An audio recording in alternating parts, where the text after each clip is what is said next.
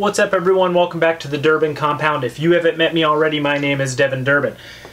So today I just tried to go live. I think I streamed about 4.5 minute video and it was just garbage. So we're going to actually publish a video this time. I had a bunch of people ask me about my Peet boot dryer from the last video on how I clean my work boots and how I dry them, stuff that I do in my daily regimen. So one of the things that I do when I come home is take off my boots, right? So if you're working in construction, anywhere where literally any trade or just hiking out there doing anything and you get your boots dirty or wet or sweaty, you need a way to dry them efficiently. So I've seen people as much as use a hair dryer on them, but this Peet boot dryer is pretty amazing. I've had this for quite a few years.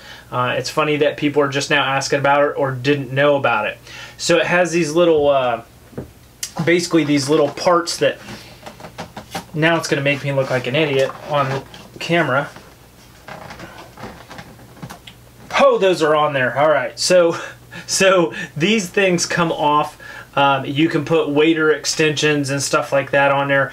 You can put different accessories, stuff like a helmet dryer. You can use it for gloves. All it does is literally force the air out of these two fins and dries your boots. So I mean, it couldn't be any easier than that. The little control is super easy to use. You can use it in any 10-minute increment all the way up to 180 minutes.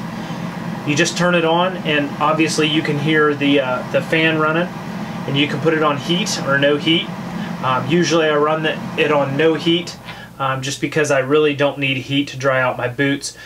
If it was really cold outside or you wanted to warm up a pair of boots, you know, you could run heat. But usually I just run them for a full cycle, and you know, and that's it. That's all she wrote, really.